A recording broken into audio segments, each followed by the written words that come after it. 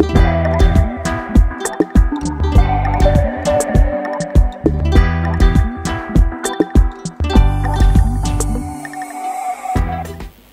Heavenly Father, we thank you for this privilege, opportunity where we can share fellowship with you. In the mighty name of Jesus, we submit our mind, we submit our spirits, we submit our whole being to you, Lord. Father, use me in a mighty way. Holy Spirit, let my mouth, my tongue be a pen of a ready writer, writing indelibly in the hearts and the minds of your people. Father, we just want you to know that we are expecting miracles, signs, and wonders. In the name of Jesus, we expect a transformation to take place today like never before. We receive you now. Come down in your full glory. In Jesus' name. And everybody says, put your hands together one more time. Amen. I want to greet you in the wonderful and precious name of Jesus. And just want to introduce the topic of kingdom faith. Say kingdom faith. And if there was a subtitle, I was going to call it Faith for Sowing and Reaping. Faith for Sowing and Reaping. Say that. Let us turn quickly to the scriptures in Psalm chapter number 110 from verses 1. After that, we will move to Hebrews chapter number 1, 2 to 3, and then we'll read from Luke chapter number 17. Amen. Just to warn you, if you're taking notes, I'm a very word-based man, so everything I say, I've been taught by Dr. Trine, book, chapter, and verse. Amen. So that you can believe the credibility of God's word. Psalm 110, a psalm of David. The Lord said unto my Lord, sit thou at my right hand until I make thine enemies thy footstool. The Lord shall send the rod of thy strength out of Zion. Rule thou in the midst of thy enemies. Thy people shall be willing in the day of thy power, in the beauties of holiness from the womb of the morning. Thou hast the dew of thy youth. Did you notice that the first word Lord there is spelled in capital letters? L-O-R-D. Am I allowed to walk off the steps, Pastor Daniel? So the Lord is Jehovah. It's Yahweh.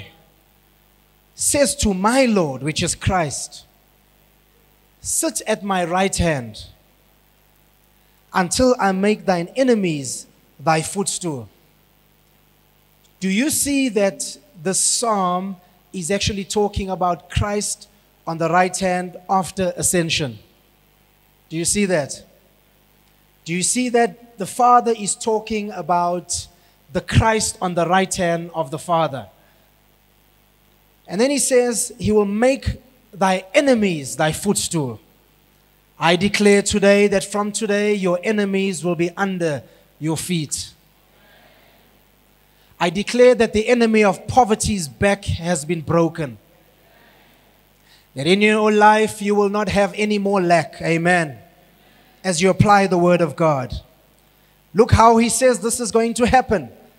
The Lord, Jehovah, shall send the rod of thy strength out of Zion. Say, Zion is the church.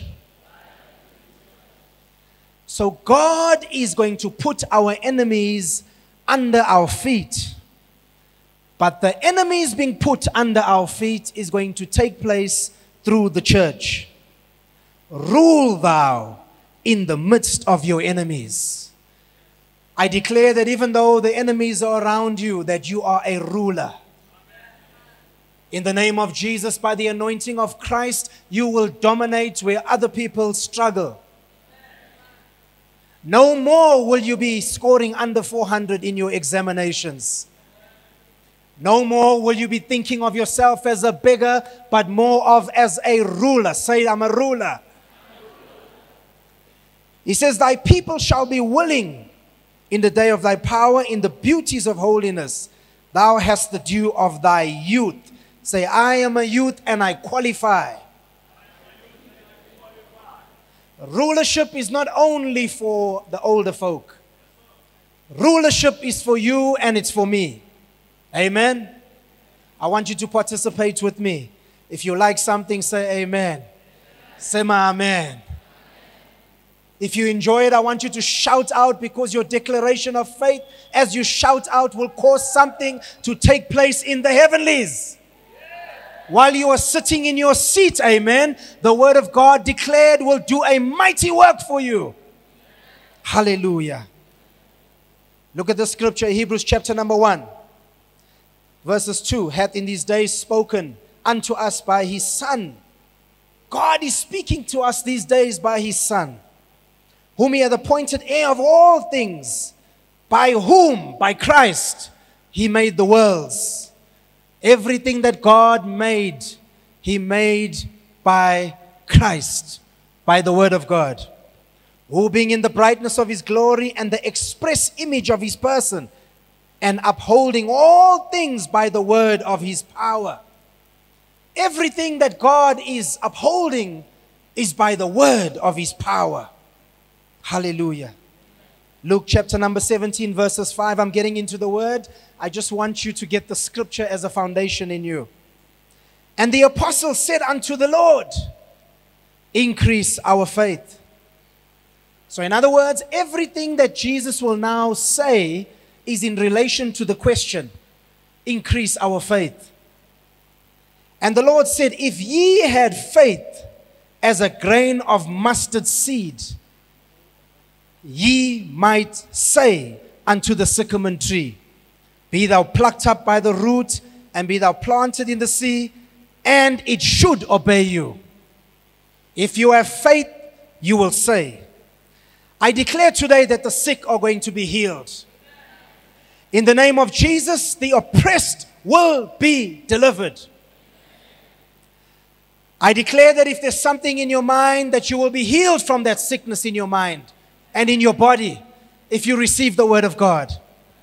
I'm told that the Kenyans have patience when it comes to the word. Amen? Is that true?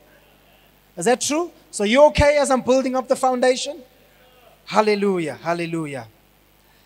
And that is why I want to talk to you about faith. Because if the disciples can ask Jesus to teach him about faith, so shall we need to learn about faith. Amen? Hallelujah. I believe that we are entering an era where the day of his power will be realized before our eyes. I believe that the time where the world has been dominating the church is coming to an end. I believe that Africa is arising. We are seeing a global recognition of the power of the church. Just by the mere fact of what you are doing today, it is indicative of the power and the glory of Christ. Amen. We are going to usher in this day of power by our operation of the faith of God. Amen. Faith is very important to the believer. Faith is a powerful spiritual force. You cannot receive anything from God if you do not operate faith. Every situation in your life is reversible by faith. If you don't like how life is going, you need to apply and operate your faith. Any desired outcome can be established by faith. If you can believe it, you can receive it. And everything that I'm saying to you is based on what God has declared in his word. Now I know we believe in Almighty God, and we know that nothing is impossible for the Lord. But there are a few things that God cannot do. Number one, God cannot violate his word. Psalms chapter number 138 verses 2, it says that God has magnified his word above his own name. God is not moved by emotion. God is moved by faith.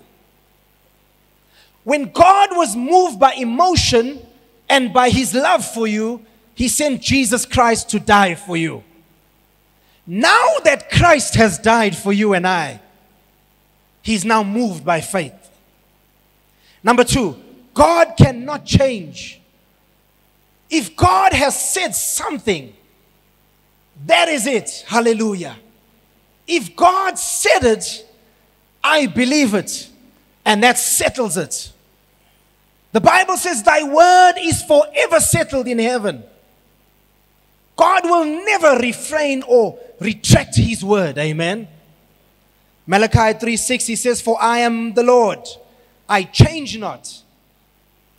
Therefore ye sons of Jacob are not consumed. Number 3, God cannot lie.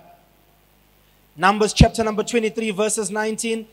God is not a man that he should lie, neither is he the son of man that he should repent. Had he not said it, and shall he not do it? Or had he spoken, and shall he not make it good? Thank God that he's not a man that he should lie.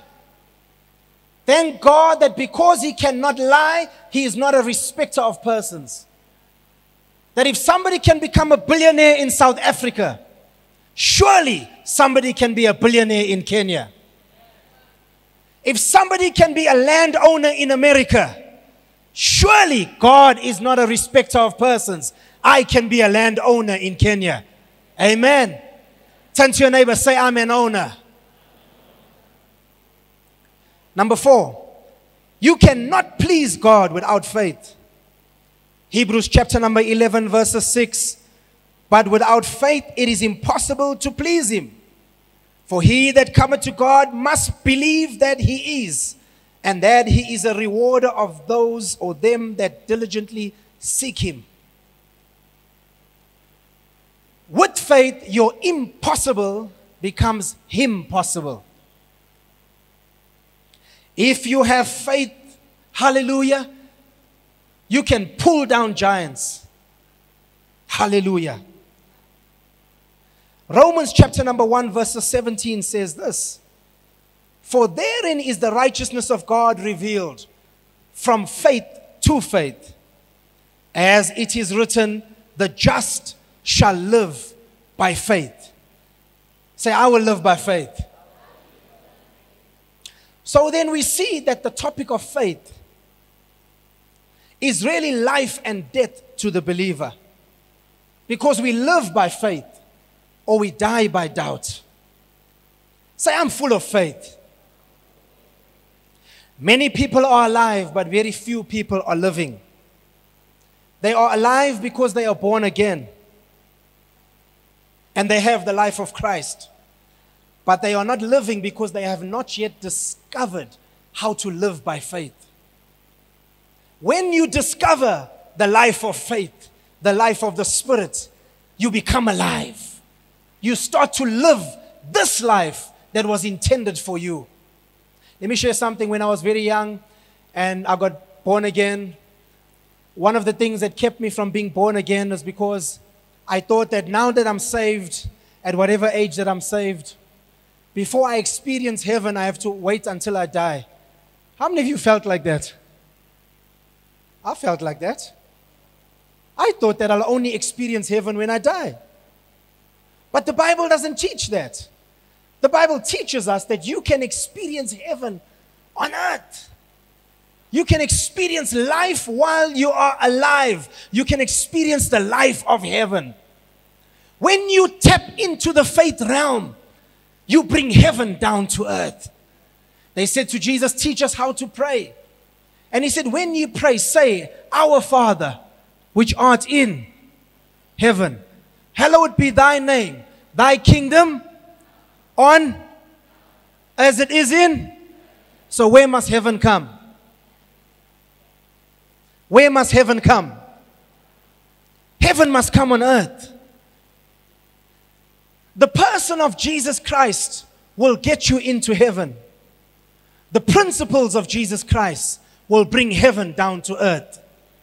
If you can apply the law of faith, you can usher in heaven into earth. The Bible says that God took Adam and he put him in a garden. That garden, the word garden means, one of the meanings speaks of the presence of God.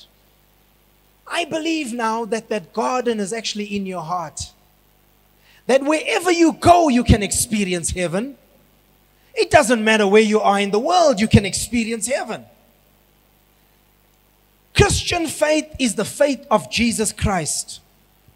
We're not talking motivational speaking and believing as the world teaches it. When we're teaching faith, we're teaching the faith of Jesus Christ. The knowledge and the application of faith will give you the ability to command, to dominate, and to rule your world. Faith is the world dominator. Hallelujah. Commanding your world is exercising dominion. There can never be true dominion without the principle of sowing and reaping. Amen. Are you receiving what I'm saying? Amen. Hallelujah. Genesis chapter number 1 verses 28. When you read from the book of Genesis, you see quite a powerful thing happening here. Number 1, and God blessed them and said unto them, be fruitful, multiply, and replenish the earth, and subdue it, and have dominion over the fish of the sea, over the fowl of the air, and over every creeping thing that moveth upon the earth. Verse 29. And God said, behold, I have given you every herb bearing seed, which is upon the face of the earth, and every tree which is of the fruit of the tree yielding seed to you, it shall be for meat. I want to just open up your mind with what is going on here. Number 1, he says, and God blessed them. When God blessed them, he was releasing dominion, empowerment unto Adam and Eve. Amen. He was saying that for what I'm about to call you to do, you need an empowerment from heaven by faith, which is the blessing. Amen. So he blessed them. Number 2, he then says, be fruitful, multiply, replenish the earth, subdue it, and have dominion. He was then giving them what I call the dominion mandate. So number 1, he gave them the dominion empowerment, the ability to do by the power of God. But number 2, he then gives them the mandate on what to do. I submit today that the Lord has given you a mandate to be fruitful. He's given you a mandate to have multiplication. He's given you a mandate to replenish the earth. He's given you a mandate to subdue. And when you put all those together, he's given you a mandate to have dominion. What does that mean? That means that if you get 1,000 Kenya shillings, you should multiply it to 100,000 Kenya shillings. Oh, come on, Jesus. Help me here. That means that whenever you use your money, you use your time, you use your talent for the purposes of the kingdom and to increase yourself, you should be able to replenish it. You see, the world system, the more you use it, you lose it. But the kingdom system, the more you use it, it multiplies. That's why Jesus said it is better to give than it is to receive. Because you never ever really release anything out of your life. You never really lose anything in the kingdom of God when you release it for the kingdom of God. That's why it is better to give than it is to receive. Because the one that is giving is actually receiving. So number 2, he gave them the dominion mandate. But number 3, he gave them the dominion process. Did you notice that he said, and God said, behold, I've given you every herb bearing seed. Think of this. God gives empowerment. Then he gives a mandate. Is it not natural then that after you've given a mandate and you've given an ability, that you should then give a process? Does that make sense to you? So in other words, the process of our dominion, hallelujah, is through sowing and reaping. Through sowing and reaping, and I'll talk more about that. We now, as the kingdom of God, are taking our rightful place and our rightful inheritance. The kingdom of God is not about taking sides. We are actually here to take over. Oh, I don't know if you heard me. I said we are here to take over. Look at your neighbor, say, I'm taking over. We're taking over politically. We're taking over economically. We are taking over in athletics and in sports. We are taking over in the business world. Turn to your neighbor, say, I'm taking over. Give them a high five, say, let's take over.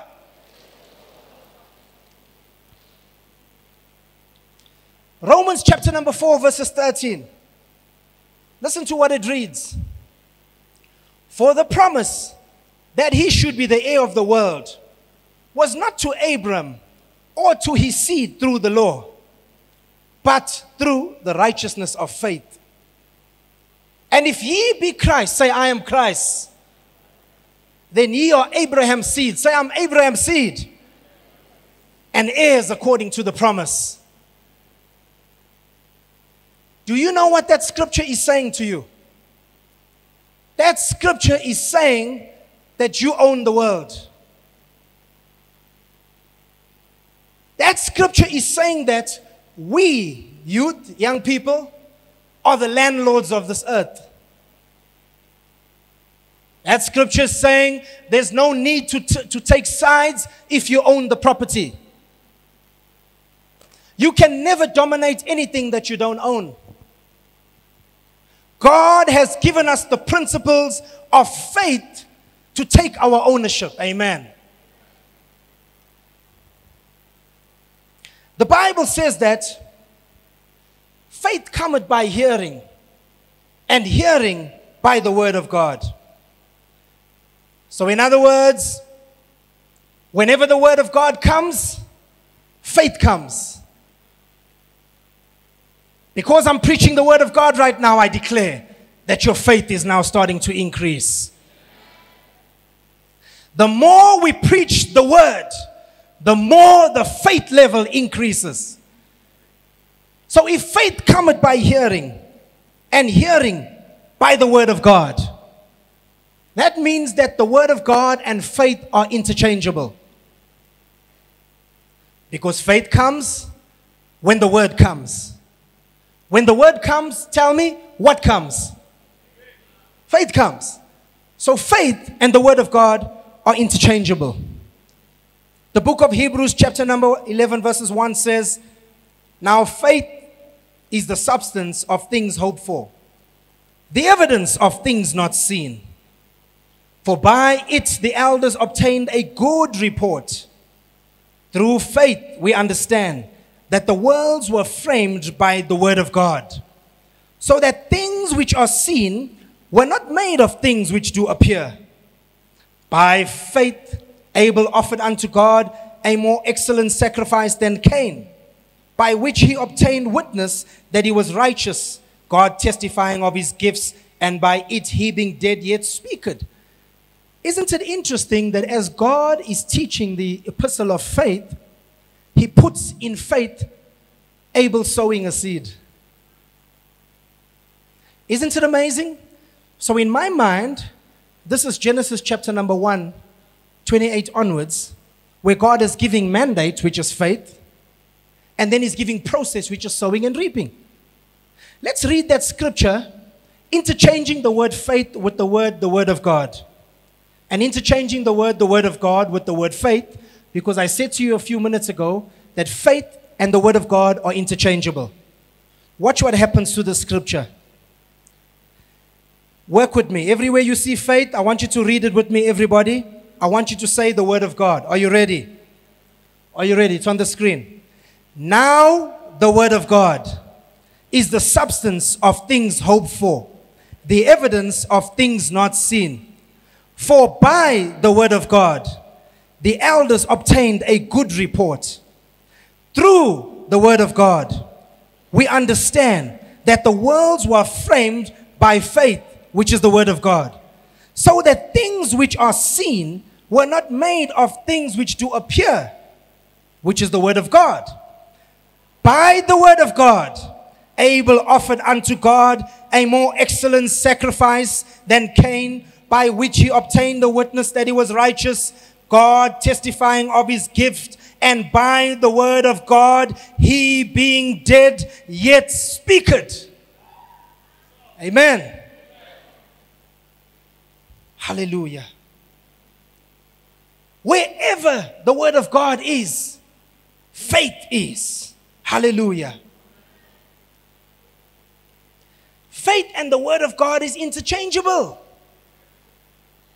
I simplified this word because young people, when I was young, I always heard preachers talking about faith and I never could grasp what does it exactly mean.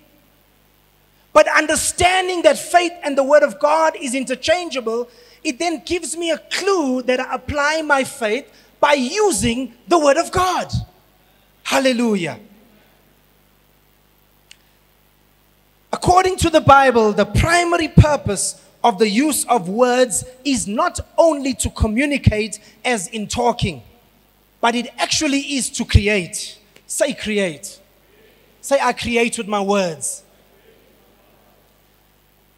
We actually communicate creation through the spoken word.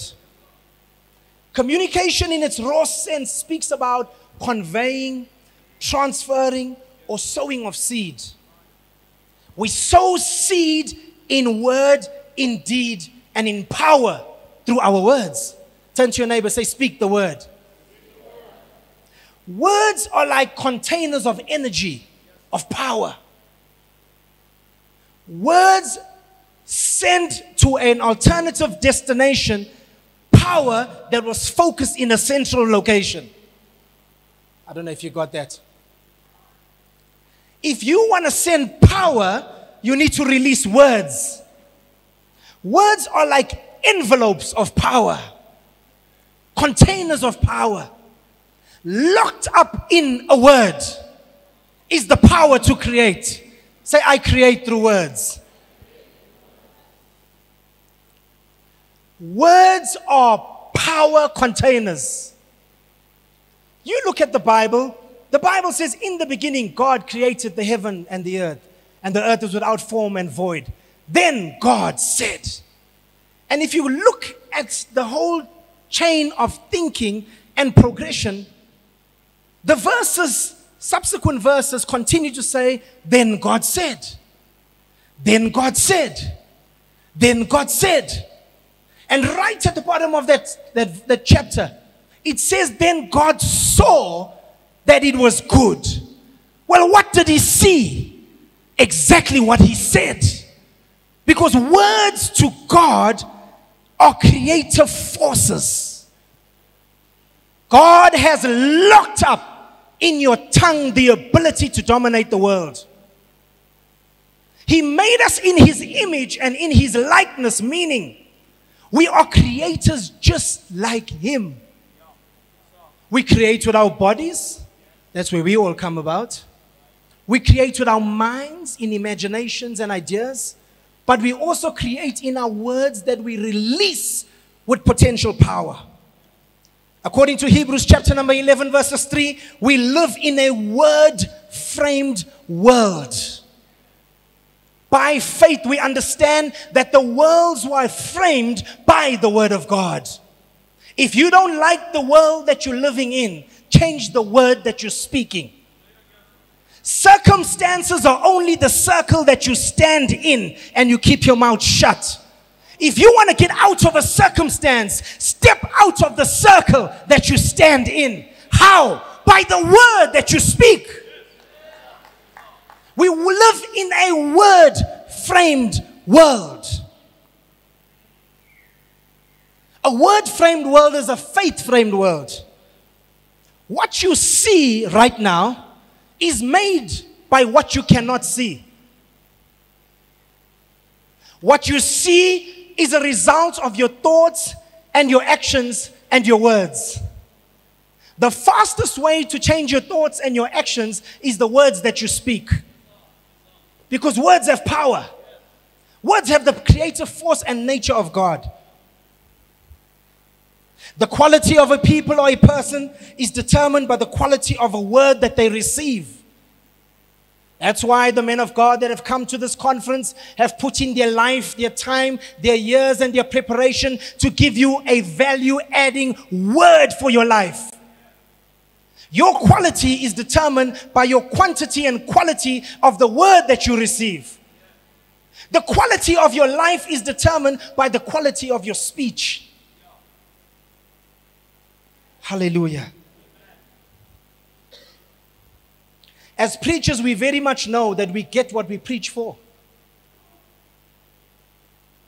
What you preach as a preacher is what you receive from the people, and what people become from what you preach.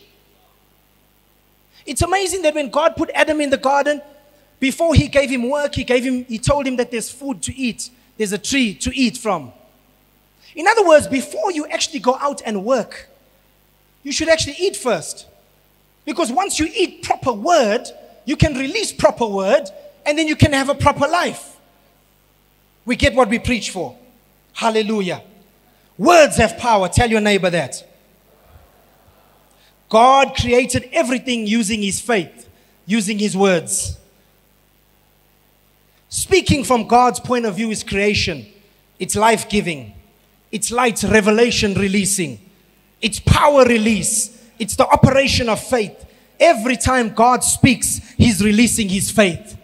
Every time God says something, he's releasing his words. Because faith and the word of God are interchangeable. In fact, his word was so powerful in John chapter number 1 that in the beginning was the word. And the word was with God. And the word was God. And he continues to explain how everything that was created in him and for him and through him. Who's him? It's the word. And the word became light. And the light was the life of men. So the light, which is your life, started in the word. If you want to change your life, you need to change your revelation, your light. And when you change your revelation, your light, it's by the quality of word you receive and the quality of word you release.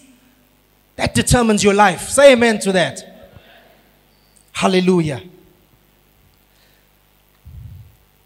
2 Timothy 3:15 says that, 16 says, all scripture is given by inspiration of God.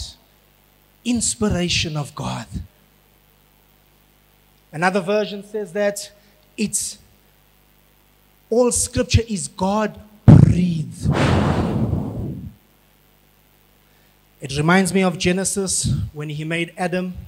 It says that he took him and into his nostrils he breathed. When he breathed into Adam, Adam became alive, a living soul, another speaking spirit. So when he breathed, that means he also spoke. And if he's saying in the word now that all scripture is God breathed, it means that in all scripture is the breath of God, the word of God, the life of God.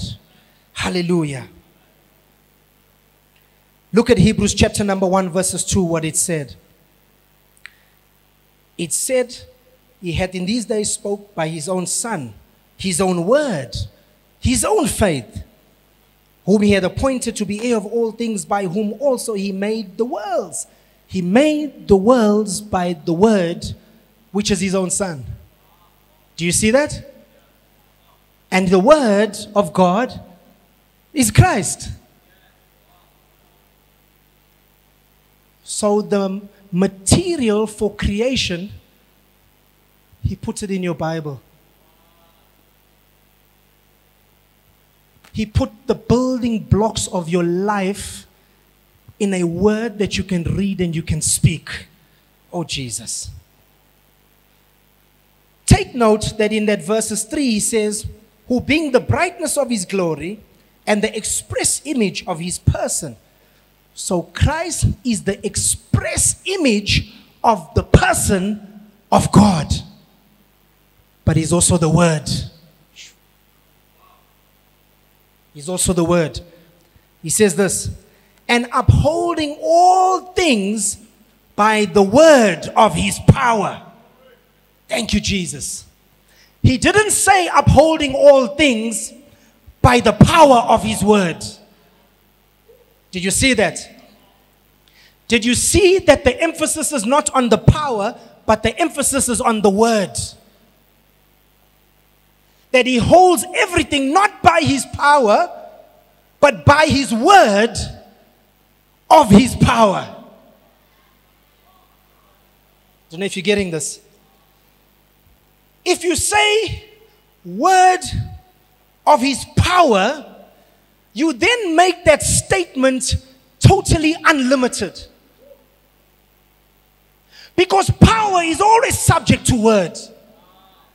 An army cannot go to war unless the commander-in-chief gives a word. Come on now. So the word determines and dictates the power. But if he said the power of his word, we'd be limited to thinking only the pastors can heal. Because you're seeing a demonstration of power, but you can't see that the demonstration of power is a result of the word. But when he says the word of his power, it makes it unlimited and freely available to all of us. Because the word of his power, the word determines the power, not power of his word. When you say power of his word, you make that statement finite and limited. Because power is always limited to word. So in other words, because words are power containers, power is always subject, or the quantity of power is always subject to the size of the container. So it's one thing in this rainy weather to have a 2-liter bottle. It's another story to have the whole heavens opened up because you're using the word of his power. There's a big difference. There's a big difference.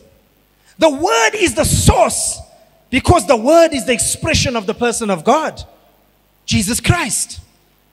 Faith is the substance of things hoped for. Faith is God's substance. It's the substance of God because faith is the substance of things hoped for. Christ in you, the hope of glory. If you can upgrade the quality of your word, you'll upgrade the quality of your life. Turn to your neighbor, say, speak the word. Say, speak the word again. But the word of God is also a seed. And we know that the word of God is a seed. Turn to your Bible to, in fact, you don't have to turn, in Matthew chapter number 13. The word of God is a seed. But we said faith and the word of God is interchangeable. So if the word of God is a seed, then faith is also a seed, can be sown. In Matthew chapter number 13, verses 3, and spake many things to them in parables, saying, behold, a sower went forth to sow. This is Jesus talking the parable of the sower. Look at verses 19 in the same chapter 13. It says that when anyone heareth the word of the kingdom and understandeth not, then cometh the wicked one and catcheth away that which was sown in his heart. Notice, it was sown in his heart. But Jesus just said that a sower went out and sowed the word. Here's what he said, that this is he which receiveth seed by the wayside. So whenever somebody receives the word, a word is actually being sown to them. So even as I'm preaching the word right now, the word is currently being sown to you. Look at Mark chapter 4, verses number 2. 4 verses number 2. Mark chapter 4, verses 2. It says this. And he taught them many things by parables, and said unto them in his doctrine. This is Jesus' doctrine. This is Jesus' philosophy. This is Jesus' way of thinking. Look at his way of thinking. Hearken, listen. Listen carefully. Behold, there went out a sower to sow. Smack bang in Jesus' ideological way of thinking is sowing and reaping. Same chapter, verses number 14. The sower soweth the word. Luke chapter number 8, verses 5. Look what it says here. A sower went out to sow his seed. Amen. Look at Luke 8:11. explaining that whole parable, all three of them. Luke chapter number 8, verses 11. Look what it says. Now the parable is this. The seed is the word of God. Yes, you can clap your hands. Amen.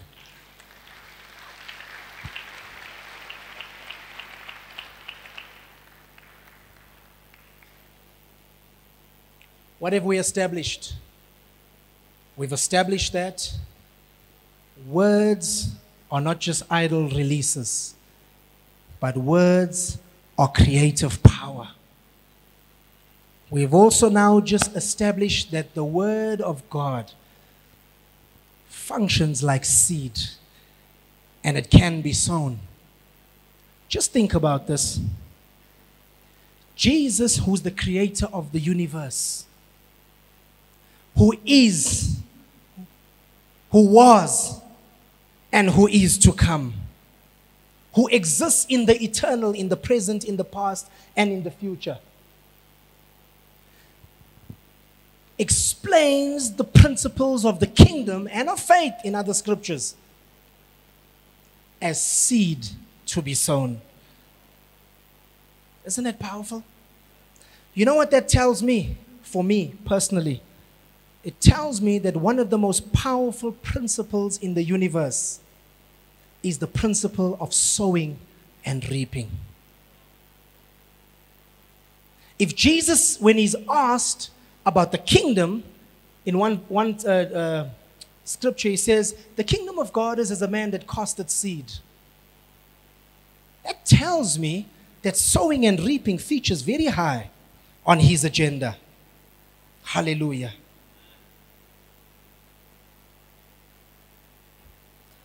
Sowing and reaping is the will of God. We sow our words when we speak our words. Hallelujah. We sow and we release power when we speak our words. Amen. We sow the word of God by speaking the word of God. We release our faith by sowing our faith. Look at Luke chapter number 17. We release our faith by speaking the word of God. Look at Luke chapter number 17, verses 6 or verses 5. I read it just now. And the apostles said unto Jesus, increase our faith. He would be a crazy man if his answer was not applied to the question of increasing our faith. Look what he says in his answer. And the Lord said, if ye had faith as a grain of mustard seed. Watch what he says next. Ye might say. A person of faith always speaks faith-filled words. Faith is never silent. Faith always speaks. Faith is the function, or speaking is the function of a faith-filled life. Give you an example. Jesus said to the disciples, let us go to the other side. He then jumps into the boat and he has a pillow and he sleeps at the lower end of the boat. The disciples start to panic because the wind picks up. The waves pick up. There's a boisterous wind, and they even go to the point of saying, Lord, don't you care that we are about to die? God bless you, Bishop. I didn't see you come in. God bless you, sir. Don't you care that we are about to die? Then look what Jesus does. He gets up out of the boat. Remember the scripture just told us there's wind, told us there's rain, told us there's a mighty storm. Jesus gets up and he says, peace, be still. He didn't mention the wind. He didn't mention the rain. He didn't mention the storm. He spoke the result. I don't know what situation you're going through right now. But are you telling us about the size of the mountain? Or are you commanding the mountain, get thee into the ocean, be cast out into the ocean? A faith-filled person speaks faith-filled words. We were designed to speak just like God. Genesis 1:27, so God created man in his own image, and in the image of God created he him. Male and female created he them. Genesis 2 verse 7, and the Lord formed man from the dust of the ground, and he breathed into his nostrils the breath of life, and man became a living soul. We were made to do exactly what God did. We were made to create with our words. Say, speak the word. I don't know what you're going through, but I think there's a word that you need to speak. If you have a word, then you have a solution. If you can speak the outcome, you will make it through the storm. What word are you speaking? What is your situation? What is the outcome that you want? Hallelujah. Look at this. Adam was made like that. So somebody may be saying in their mind, but Adam fell, and so it means we no longer qualify. The Bible teaches that Jesus, before he ascended, they were all standing in the room, and the Bible says that, and he breathed on them. Isn't that exactly what God did to Adam? He breathed on them. Through Christ's death, burial, and resurrection, through the last Adam, our big brother, we have been reinstated to the level and above the level that Adam was. We have that creative ability given back to us. Why? Because we are children of God. We have the same DNA as God. We have the same spiritual flow of life in us, the life of Christ. Romans 8 chapter number 16 says, the Spirit itself bears witness with our spirit that we are the children of God. The book of Acts chapter 17:28 says that we are his offspring. And offspring is something that's birthed out of an original being. We are the offspring of God. That means we can speak like God and get results. We can speak ourselves out of our situation. We can speak ourselves into our prosperity. We can sow our faith by the words that we speak. Hallelujah. In the name of Jesus. We have an understanding now that we can speak just like God speaks. We have an understanding that what we say releases the power of God. That we have what we want. If we can see it in the word and you can speak it with your mouth, you can have it. Hallelujah.